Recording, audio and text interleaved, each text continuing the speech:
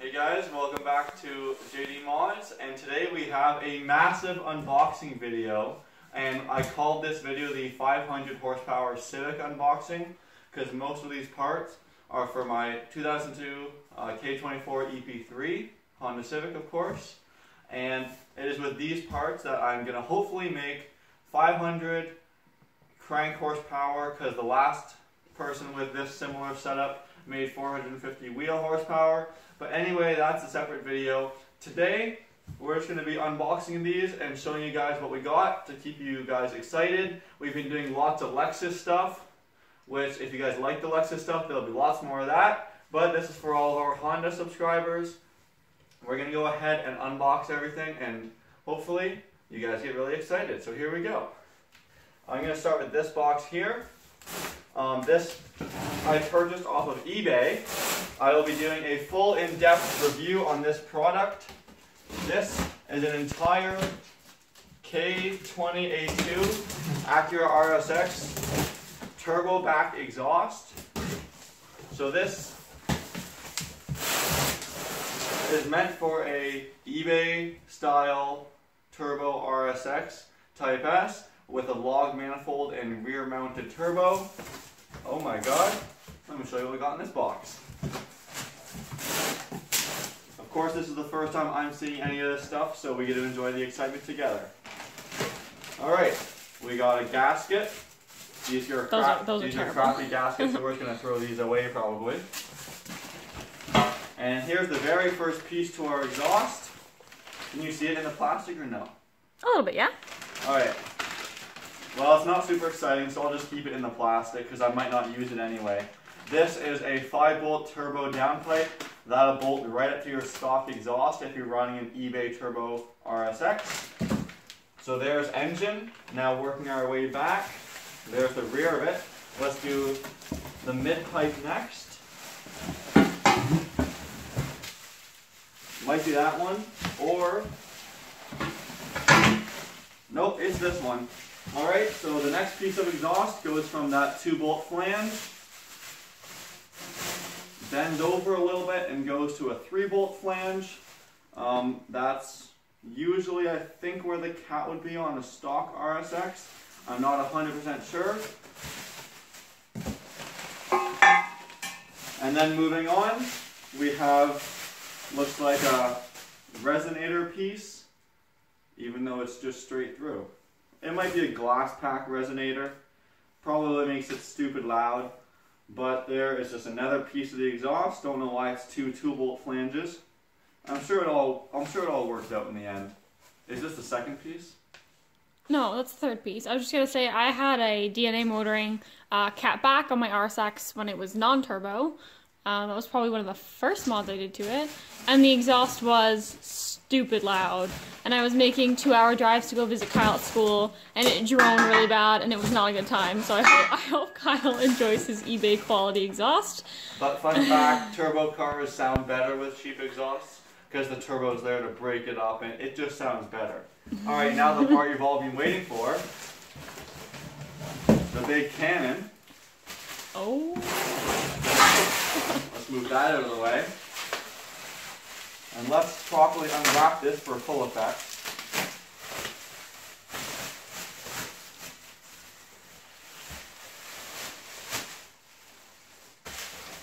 There it is. That's pretty big. So there is, of course, just the muffler. It is actually really shiny. And it looks like it has some decent quality hangers, maybe. And it looks like it has a silencer piece in it, but it looks like it's easily removable with a couple screws. The silencer looks stupid. So whether I use it or not, that is the exhaust that I purchased. Now I purchased this exhaust because right now my Civic has a rear-mounted log manifold turbo setup. But as you will see in a few seconds, I need to be changing out the turbo setup. So how much of this I actually use, I'm not really sure, but that's okay. Alright, let's start opening up the turbo setup.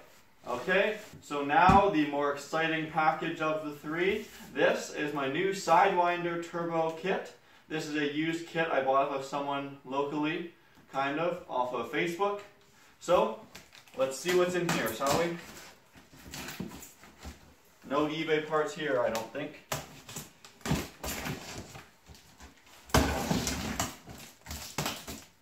Oh. Alright, this is in no special order, just as they come out of the box. Alright, here we have a dump tube. I'm just going to put it all aside, then we can look at it later. It'll make a lot more sense. Looks like we have some non-rear mounted turbo downpipes. These are the sidewinder ones. And there's a whole bunch of different downpipes. There's another one of the downpipes that's obviously a further down section. And that bolts up to that with the V-band.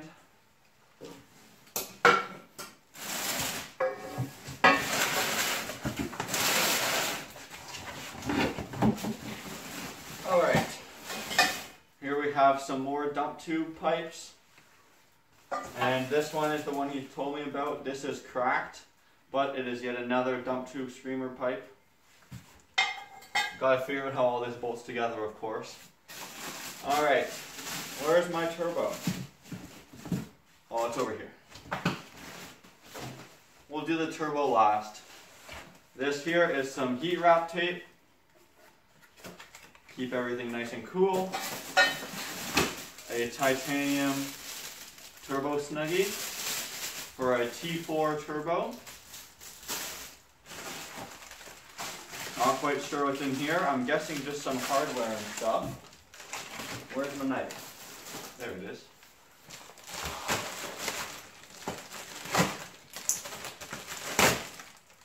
Oh, I was wrong. Here we have the Turbo Smart 38mm wastegate. He also provided me with a bunch of spare springs for different sizing. And I believe there's all the gaskets, valve seats, everything you need in here for the wastegate. Very good. Alright, is there anything else aside from the turbo? I don't think so.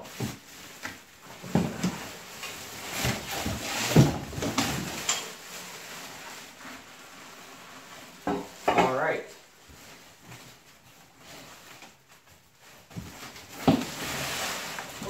So many boxes. Alright, so here is the manifold and the turbo. I think they're still bolted together. Yes, they are. Alright, here it is. It's really heavy.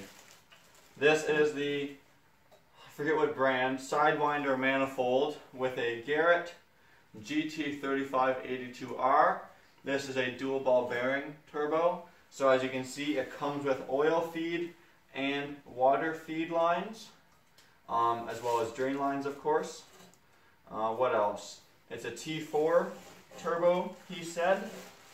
And as you can see, that is where the wastegate mounts to. And it also comes with a secondary dump tube. I got two different types of dump tubes. I don't know why. He just said he had both of them. And he wanted to give me both of them to make sure one of them worked. So yeah, that is the whole turbo kit. He had it on his K20A2, and he made 450 wheel horsepower, he said. So I'll be very interested to see what kind of power it makes on my K24. Probably very similar, I would imagine. But before we wrap up this video, we got one more little tiny box. And this might be kind of hard to show, so let's bring the camera closer maybe.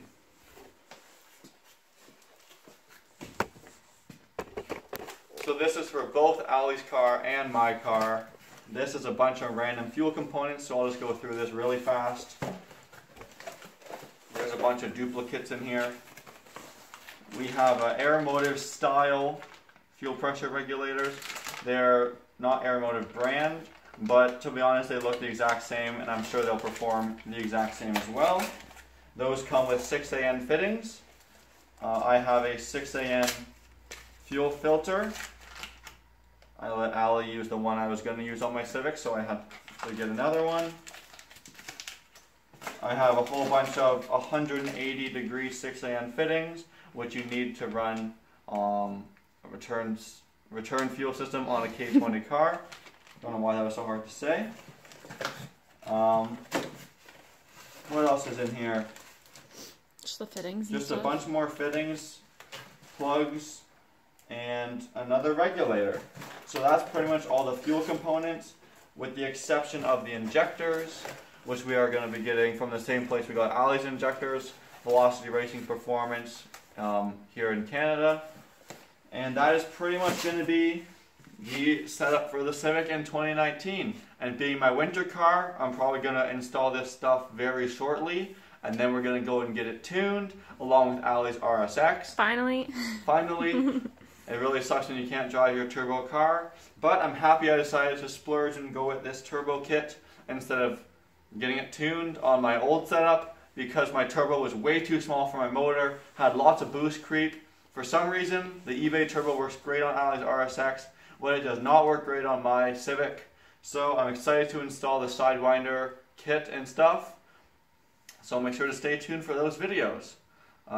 I think I got everything in this big unboxing video. Hopefully it wasn't too boring, but we should have lots more exciting videos shortly with the manual swap Lexus, the turbo install Civic, and Allie's RSX getting tuned. Don't forget the K-Site. Don't forget the K-Site. Oh, and the K-Site. There's so much going on.